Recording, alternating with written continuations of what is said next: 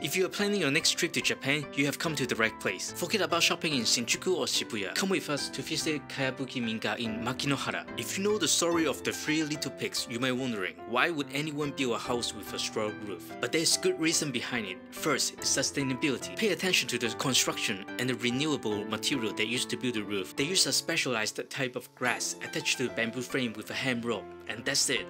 How amazing is that? It also comes with good insulation with breathability. Have you noticed that traditional Japanese house don't need a chimney?